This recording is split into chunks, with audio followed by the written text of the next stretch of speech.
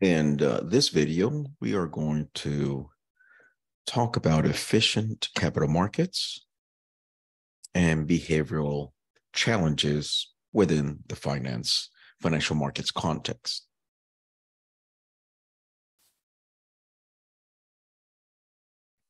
A description of efficient capital markets. An efficient capital market is one in which stock prices fully reflect available information. So what we are saying is, if all information is available and the price of a stock is reflecting all the information that influences the price, then you would have an efficient market. Now, before we continue about the efficient market hypothesis, we want to look at it as a spectrum, not as an on and off switch, as in is efficient or not efficient.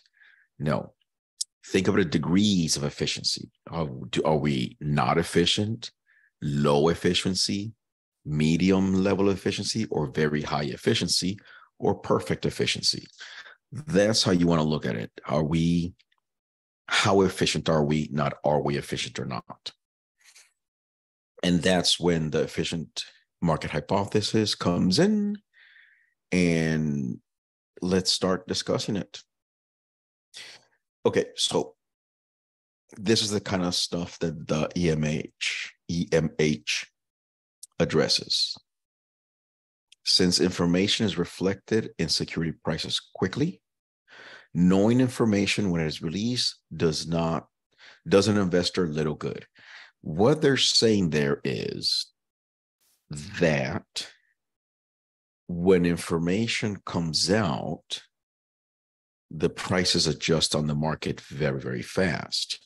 So no single investor might be able to take advantage of that information more than any other investor. Firms should expect to receive the fair value for securities that they sell. Firms cannot profit from fooling investors in an efficient market. Without going into too much detail, firms sometimes try to make announcements, or what we call mimicking. They send some signals to the market, trying to get investors to have confidence in their stock, whatever reason. That's when you see the CEO of a company say, we're doing great, we're going to do this, we do that. It could be a variety of things they do, whether financial statements, reporting in a certain way, not reporting certain things.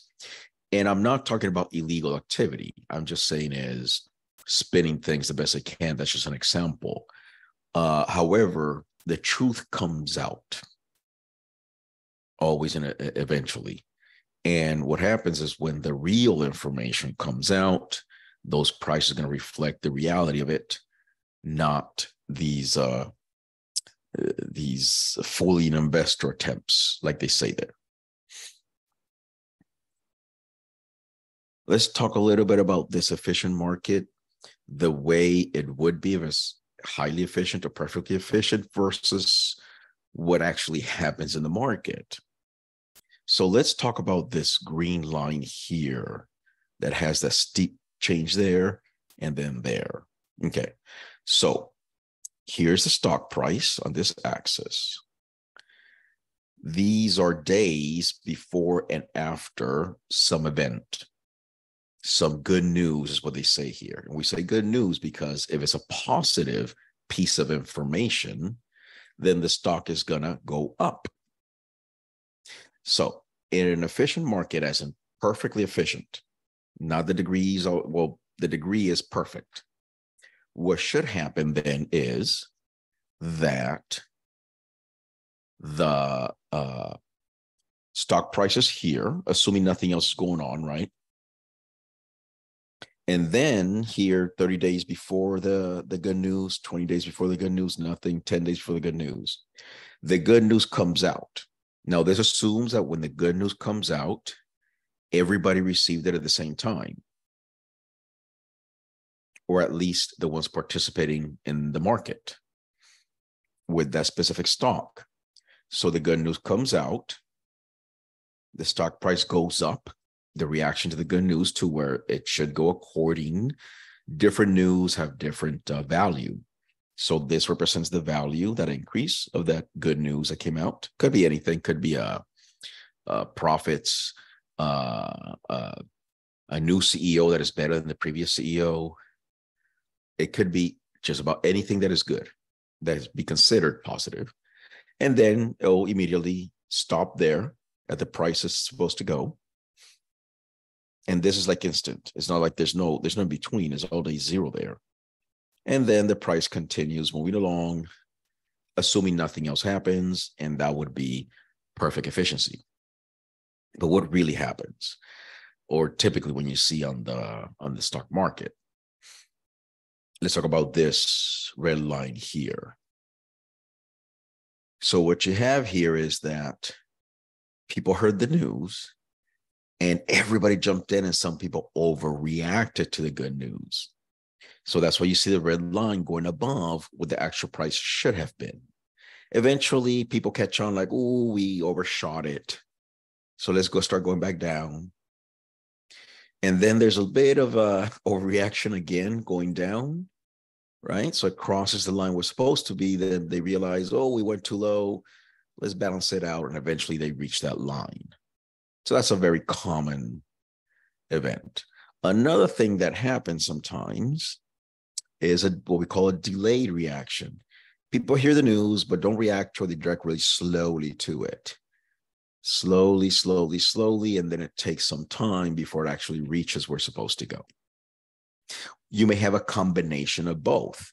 A group of people or investors that go through this, and a group of investors go through this. You may even have a group of investors that actually hit it right on the mark. So it's not that one or the other. All things could be, and what they do is they offset each other a little bit, but all of them could be happening by different groups. This slide here, it's pretty much showing the opposite. In this case, it's bad news. Something bad happened. They didn't get a contract they were supposed to get. A project failed. They had a loss of profits, or they don't necessarily have to have a loss, but they have lower profits than what they expected. All kinds of things, right? So same thing. If it's bad news, you were here in a perfect, efficient market, it will just drop there and then continue. But a delayed response, similar to the other one we just spoke about, it just takes time by people to react to it and to reach us here. And overreaction, you may hear this also as an underreaction. It just depends on vocabulary, but it's still an overreaction to the bad news. So they went way low. They said, okay, we went too low. Let's go back up. Then they kind of overshoot it again and they go back that. Again, all three events could be happening at the same time with different groups of people, or even different lines just going all over the place. That's just the way it is. The different types of efficiency. So earlier, we mentioned that it's not an on and off switch. It's a spectrum. There's like no efficiency, low efficiency, medium, high, perfect, right? So we tend to, for the efficient market hypothesis, breaks it into three: weak, they'll be like low, semi-strong, and strong. We'll discuss them further, but for right now, by definition, it'll be the weak form is security prices reflect all historical information, but all historical information only. There's no forward looking. There's no looking at the financial statements. It's pretty much like technical analysis. They're looking at the behavior of the prices in the past, the ups and downs and the range, and all kinds of technical data, and then just assumes that the current price is reflected because of the past performance. So there's no other information but that in the price of the security, which would mean that is weak efficiency because there is other information out there that should be used. Now we're saying if the price of the stock, it's only reflecting the history, the past history of the stock, then it's called weak efficiency because there's a lot more to it. Semi-strong, a little better than weak. So it's going to reflect all publicly available information. Now, it will include the historical prices and behavior of the stock, the semi-strong, but it also adds any other public information like financial statements, for example, annual reports, any news about future plans, anything that is public. So that's more efficient because now the price of the stock is embedding more information. So the more information that is being reflected on the price, the more efficient we become. Strong form will be where all information, privileged information, private information, public information, historical information, pretty much the price of the stock at any given time, it already has built in all information available. And that would be, I guess, the perfect efficiency level. Now, notice that we don't have like a no efficiency stage. The lowest it goes is weak form. And then like a perfect strong form will be like your perfect efficiency. To expand on the weak form market efficiency, again, securities prices reflect all information found in past prices and volume, standard deviation, volatility, etc. If the weak form of market efficiency holds, then technical analysis is of no value. Now, I'm going to take a moment to make something clear. None of these are saying that you cannot still earn a return by being in the stock market. What it's saying is that because if there's a certain level of efficiency, nobody can outperform other investors on a regular basis because they all have certain kind of information to work with. So it's not saying that you cannot earn returns. It's saying that you cannot earn, let's say, abnormal returns compared to other investors with the same information. And that's what they're talking about. So when they say technical analysis is of no value, meaning that you cannot get an advantage through technical analysis. Technical analysis is still applied in many strategies in order to have some expectation of what you're going to get. What we're saying is you're not going to have an advantage over the other investors. You're not going to be able to catch an abnormal return. Since stock prices only respond to new information, which by definition arrives randomly, stock prices are said to follow a random walk. So that's a way to say that maybe you can do an estimation of where the stock price is going to be in the future with this information, but you're not going to be able to tell how it's going to get there, when it's going to be up and when it's going to be down. A lot of people try, and they typically end up with an average loss.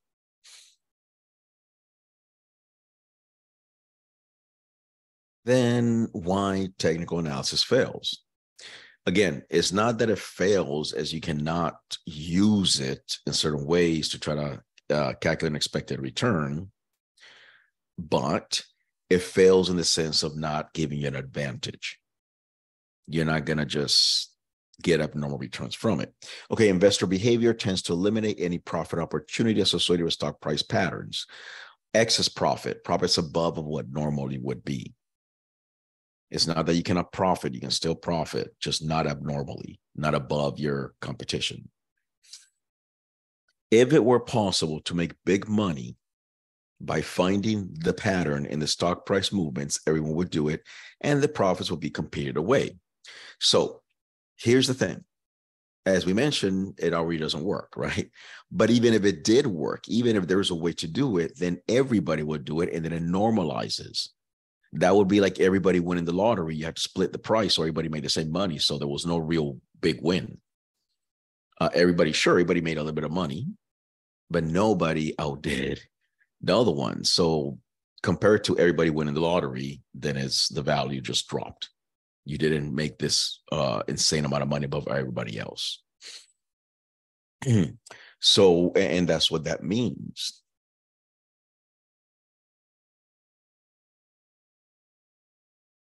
Now, semi-strong for market efficiency Historical price and volume information included. So it includes the weak form definition. So it includes historical prices. So like I said, it's still useful information. It's just that it won't give you abnormal returns. So in semi-strong, it will have that information, but it'll also have the public information like the accounting statements, the financial statements, they're published, information found on the reports, and any other news information, pretty much anything out there. So now the price is reflecting that. But similar to the situation with a weak form, this information that everybody has access to.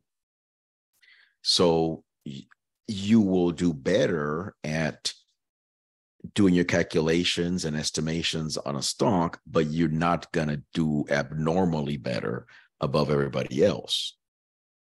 There could be some differences of people that do better analysis than others, or were just more accurate on the calculations for XY reason, or the estimations, they did different assumptions and parameters. But on average, no, there's no abnormal returns gained by this. So because of that, then it's efficient, semi-strong in this sense. The strong form will include the weak information, the semi-strong information, and any other information that typically, as we know it today, called private or privileged information. There's a nuance about those two words, but assume information that is not necessarily public to everybody. So if the stock price reflects also that information included, then it's a highly efficient, it's almost perfect efficiency, or even then, yeah, perfect efficiency, because there is nothing else going on that could be looked at in order to influence the price. The price is reflecting everything. And that's what it says in the last one. Strong form efficiency says that anything pertinent to the stock, anything and everything, and that is known to at least one investor is already incorporated in the security price. So the security price already has that there. Once again, then it's efficient and nobody can take advantage of that information because it's already in the price. This is what it looks like graphically. This is the weak form, information set of past prices only. This is the semi-strong, which has the weak form information and then the additional semi-strong information. The additional public information of making it semi-strong. And then if everything is included, there's nothing else outside, then that will be the strong form, when all information relative to the stock is included in the price already. Now, what does the efficient market hypothesis does and does not say? Okay, investors can throw darts to select stocks. Like I says there's almost but not quite true, but it's fairly true. You can count on that. There have been plenty of studies and experiments where they had the dart boards and documented and peer reviewed and published. I think there's another one with a cat was picking stocks, and they, in many cases, outperform professional stock pickers. And it's because they advertise heavily, letting you know that they're the greatest analysts and they can pick stocks. There's a reason why they advertise so hard at active management in that way, because they have to sell it to you. I would like you to think of it this way. If somebody wins the lottery and then tells you, pay me $100 and I'll tell you the secrets to winning the lottery, you probably wouldn't do it because you know there's no secret. This is very similar in the finance world. Sometimes somebody has a good run and gets lucky a little bit, and they use that to advertise to people to pay them money to tell them the secrets of trading. But as we mentioned before, if they share that information with everybody, then there is no advantage of doing it. There's no reason to engage in that, because then everybody's going to be winning the same amount. So it's pretty much the same thing. Somebody got lucky, won the lottery, and then they tell you, pay me and I'll show you how to win the lottery. You probably wouldn't do that. Same thing with these people advertising, I know how to pick stocks, pay me and I'll show you how, or I'll do it for you. When in reality, we have compared those active managers with dartboards and cats and other animals. I think there's another one with a monkey. But they have been done serious studies about this. An investor must still decide how risky a portfolio he or she wants based on risk aversion and expected return. Now, there are still some human decisions that we made.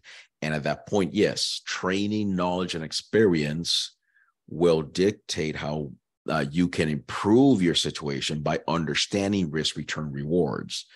And notice they use the word portfolio there, not individual stocks. Prices are random and uncaused. Now, there is intrinsic value, so the price eventually will average out to what its true value is. The problem is there's ups and downs, and nobody can predict because of the random walk when it's going to be up and by how much, when it's going to be down and by how much, and how long it's going to stay down and by how much, how long it's going to stay up and by how much. Too random, too many potential outcomes. Price reflect information. That's it. There's nothing else to add to that. The price of the stock reflects information.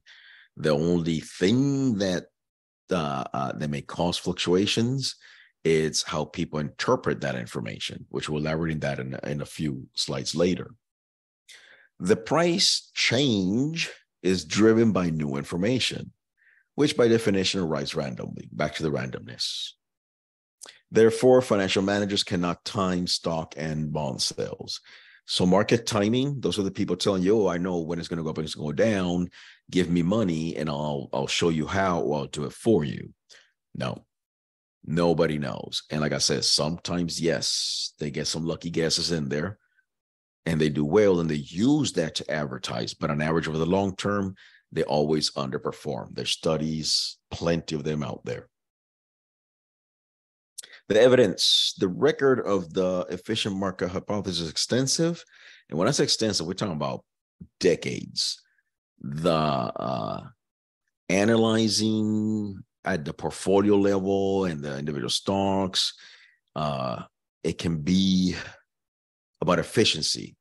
It can go back into the 40s and 50s, and then there's just research after research, Nobel Prize winners and everything dealing with this. Studies fall into three broad categories. Are changes in stock prices random? Study after study, random, no way to predict it. Are there profitable trading rules? Same thing. You're going to play a trading rule, and it might go well for a little bit, but the idea is that it's not sustainable. You cannot repeat it. So, and that's the problem. Just because some trading rule you follow worked one time, unless you can repeat it consistently, then no, that's not a trading rule. You just got lucky. You just won the lottery. Event studies. Does the market quickly and accurately respond to new information? Yes, event studies are very popular and plenty of them all over finance. And sure, it does measure how fast stock prices react to information, and it is pretty fast. We'll say a little more about that in a moment. The record of professionally managed investment firms, it's bad. Study after study, it always shows that these professionally managed investment firms don't outperform passive management. They always underperform.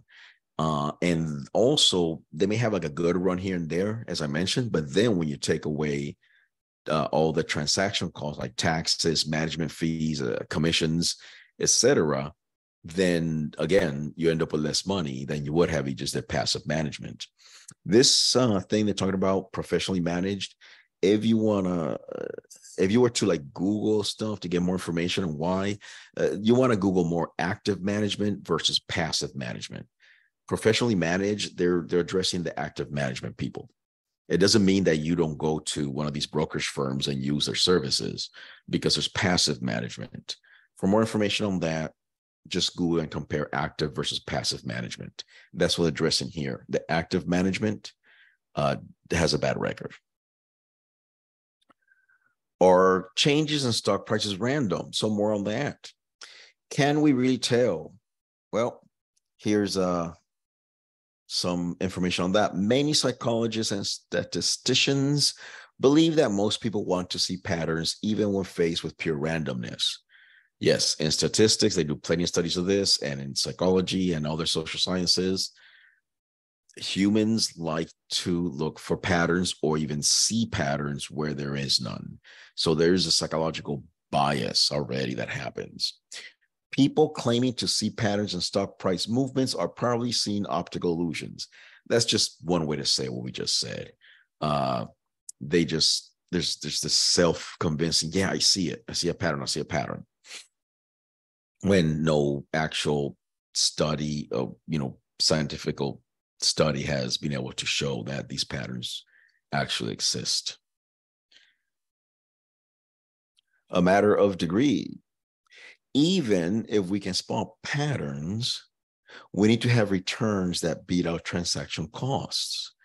Going back to what I said, that even if you catch a trade strategy for a little while, after you take the transaction costs,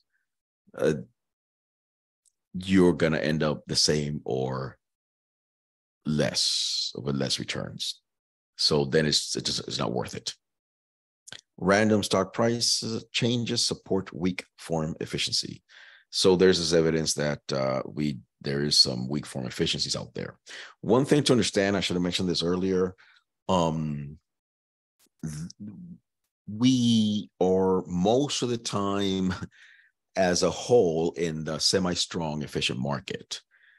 However, individual stocks, depending on the company or the information out there, any given time you could be in a weak form situation or closer to weak form situation, because you can be in between also. So that's why they say, like, there is some things that come out that support weak form efficiency. So within the market, you might be able to separate in some areas have a weak form while others have semi-strong. But as a whole, we are typically in a semi-strong efficient market. Event studies, we mentioned this a moment ago.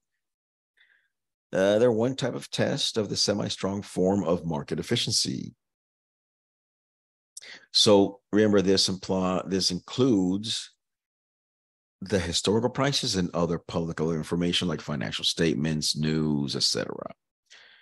So really, they just these studies, without getting too much into it, it just like it sounds. It studies an event. So let's say somebody wants to know what happens when a CEO dies to the stock price. So they start looking through history, the time CEO dies unexpectedly and or sudden, and see what happens to the stock price. And then through other pieces of information, what have found, for example, that if the CEO was considered a bad CEO and the CEO dies, then the stock price goes up. If it was considered a good CEO and the CEO died, then the stock price goes down. That's just an example too. So it's not just the same event can have a different impact depending on the other information around the event.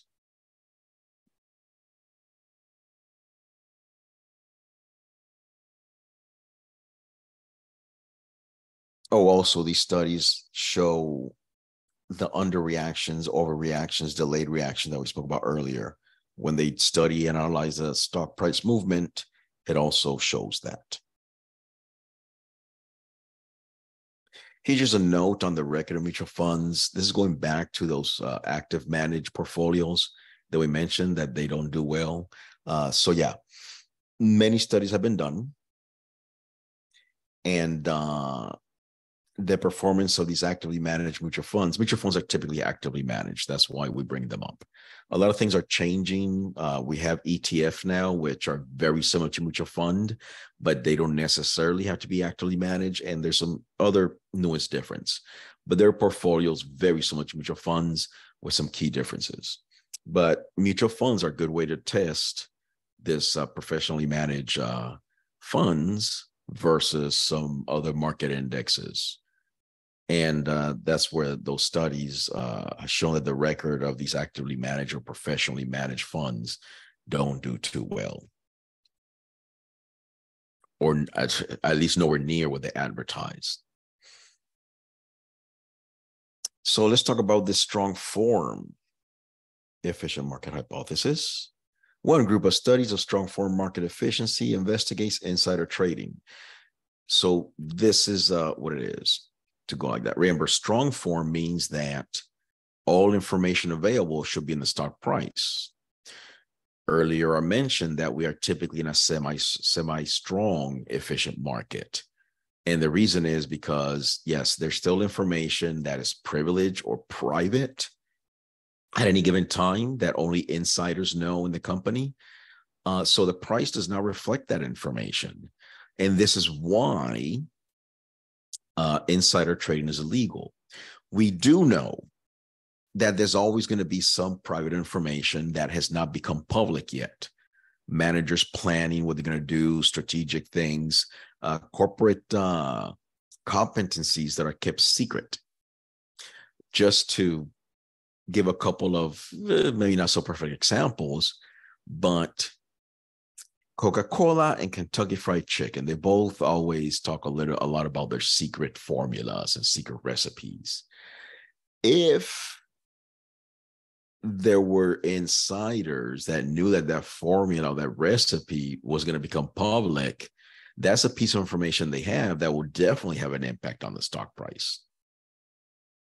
So there's always going to be that.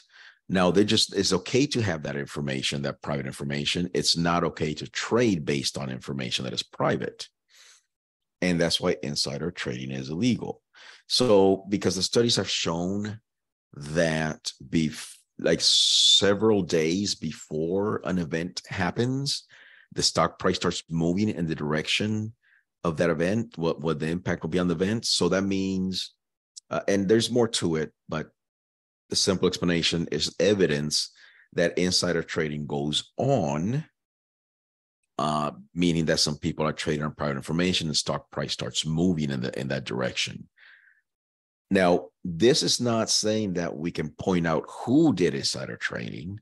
This only shows that there's evidence suggesting, very strong evidence suggesting that insider trading does happen. And because from time to time somebody gets caught, well, we only catch the ones that get caught, to put it that way, means that it's definitely happened more than what we know. And that is why we're not a strong form efficient market. Now, the behavioral challenge, rationality. People are not always rational. I think that's self-explanatory. Many investors fail to diversify. Some trade too much and seem to try to maximize taxes by selling winners and holding losers. That last part what they're saying is that a rational person will try to minimize taxes. But what happens is that a lot of people, as they invest, when they have a stock that is doing well, they go ahead and sell it because they want to collect the profit, right? Because you don't get your money until you sell the stock. And then the ones that are not making money, they're holding them because they're just hoping it's going to recover or something like that. But what happens when you do that? You're maximizing taxes. There's some tax strategies that you can apply to still that will optimize or get better like that. Matter of fact, a lot of brokerage companies now have an option where you click on when you're going to sell something, some stocks, you can click on tax optimizer, and then it presents you with the ideal trading of the shares you hold to minimize the taxes. But it's not rational, and that's what I'm trying to get to. People will behave irrational. Examples of behavioral biases that we know: overconfidence. A lot of people, they really think they know what they're doing. Disposition effect, seeking pride and avoiding regret. Okay, so this overconfidence, I'm going to use an example of cryptocurrencies, which is very common now. And you hear the good news and the bad news, and the good news and the bad news. The example I'm going to use about people's overconfidence or disposition effect, let's use Bitcoin, for example. That's a popular one. When Bitcoin is going up, you see everybody on social media and talking to everybody about how they're doing great with their Bitcoin and they know what they're doing. They're experts on trading cryptocurrency. They invite you to join in, etc. However, when it's down, there's this silence. You don't see any posts about it on their social media. You don't hear them talking about it. And that's one example of that. And that overconfidence might make them buy more. And then the disposition effect makes them sell when they shouldn't, or just, go quiet. Familiarity, representativeness, that will be overreaction. Conservatism, underreaction, similar things that we spoke about in the graphs earlier. Risk-taking, well, because people have different risk tolerance, then they're going to behave different to the market movements. Independent deviations from rationality. Psychologists argue that people deviate from rationality in predictable ways. So representativeness. So that's very optimistic and aggressive, and overconfidence kind of falls here. Drawing conclusions from too little data. They hear 1-2 pieces of information, they say, that's all I need to know, and they jump in, when there could have been a lot more public information they should have considered. This can lead to bubbles in security prices. That's one out of many things that lead to bubbles. You hear them all the time, and that's what happens. People jump in with very little information, and for whatever euphoria they get, or happens, then it creates the bubble. Conservatism, people are too slow in adjusting their beliefs to new information. Now, this goes both ways, meaning that something good is happening, but they move too slow to get the position, and it lowers their returns because they acted late. But that's in the good news, like it's going up the price, for example. But that also happens on the way down. So bad news come out, but they're scared to sell for whatever reason, or the bad news came out, the price dropped. Instead of exiting, as we mentioned earlier, they just don't want to have that regret. They just hold on, and they don't tax optimize. Security prices seem to respond too slowly to earning surprises. That's just talking about the conservatism. Arbitrage. We did discuss one form of arbitrage in the previous chapter. Here, we're just going to touch on it as part of the behavioral and efficient market hypothesis piece. The process. Suppose that your superior rational analysis shows that company ABC is overpriced. Now, notice that rational and superior mean that you did a high level of analysis and it was rational. And ABC is overpriced, meaning the price is too high and it should come back down. Arbitrage will suggest that you should short the shares. You should short sell them and make a profit that way. Different strategies on arbitrage. We're not going to get into the details here. After the rest of the investors come to their senses, you make money because you're smart enough to sell high and buy low. Now, in a perfect world, that's what would happen. You notice that it's overpriced. Let's say that you are correct. Your analysis is correct. It was overpriced and it has to come down. And it will. But back to something we mentioned earlier. You can calculate that it has to come down, but you will never be able to time it. You don't know when it's going to come down, how fast it's going to come down, but how much is going to come down exactly, to be precise. And that's what they're trying to say on this slide. But what if the rest of the investment community does not come to their senses in time? They will eventually come to their senses. You just don't know when. And without getting too many details, when you short a position, if the stock price doesn't go down with a certain amount of time, you're going to start losing some money. And to be even worse, if the stock price starts going up because the irrational investors are definitely not catching on time and they're on the other side, then it's even worse for you. So what we're trying to say is that you can be 100% right. You just don't know when it's going to kick in. And that is the part that will get you. And that's what we're trying to say. Even if you're right, the market being wrong will make you suffer. Reviewing the differences. Financial economists have sorted themselves into three camps. And this is definitely a big battle It's been going on for years and years, maybe decades by now, between the market efficiency defenders, the behavioral finance advocates, and those that say, like, hey, we just don't know. Now, here's the thing. Now, this is one take that I would like you to consider. You see, the market efficiency defenders and the behavioral finance defenders, they always say, like, oh, it's either one or the other. But there's a view between these two where they coexist and live together. Market efficiency, you can view it as in, over time, the market is efficient. So it's going to average out to the right price, to the intrinsic values. So let's say long-term, for example, even though prices do adjust quickly, but overall, at the macro level and even the long period of time, market efficiency does play out. So it's not that it doesn't exist or it's not going to happen the way it predicts. Yes, it's there. Behavioral finance, however, we discussed earlier that people just behave in different ways and irrational, and that they overreact or underreact. So market efficiency does say that the price will get to where it needs to be according to the information. But we do know that there are overreactions and underreactions and there are bubbles.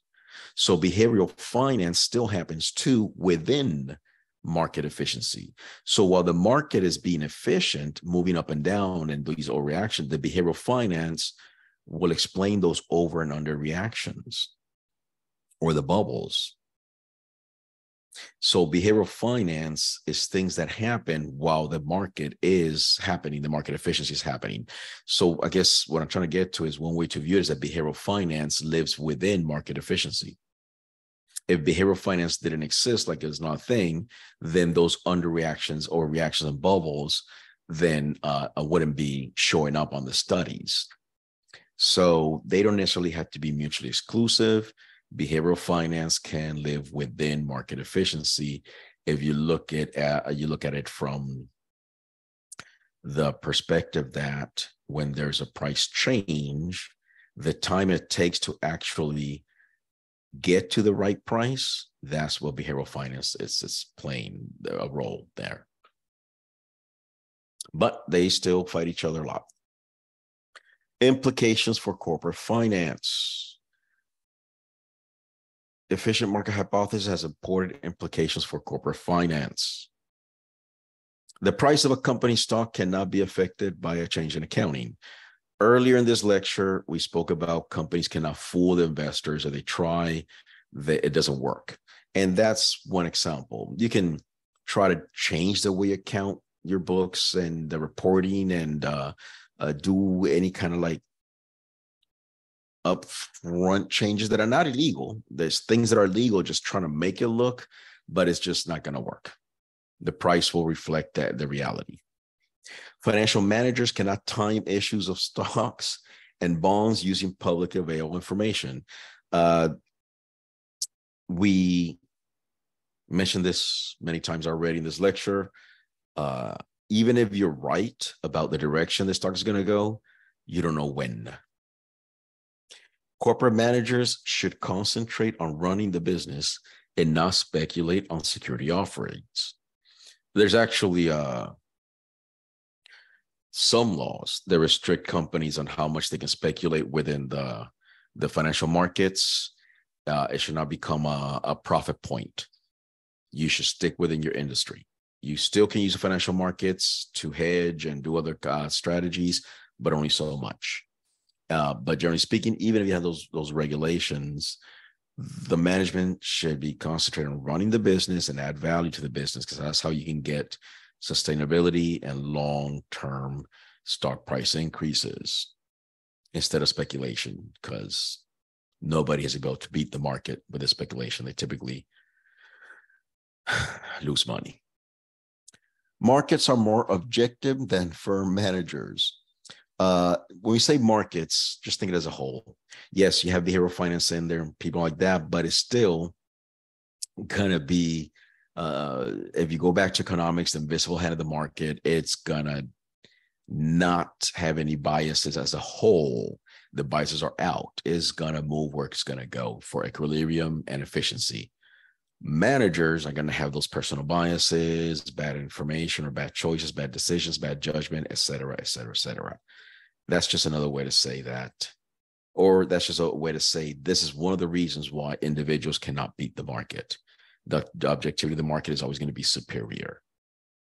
Okay, ladies and gentlemen, that's it for this video. See you on the next one.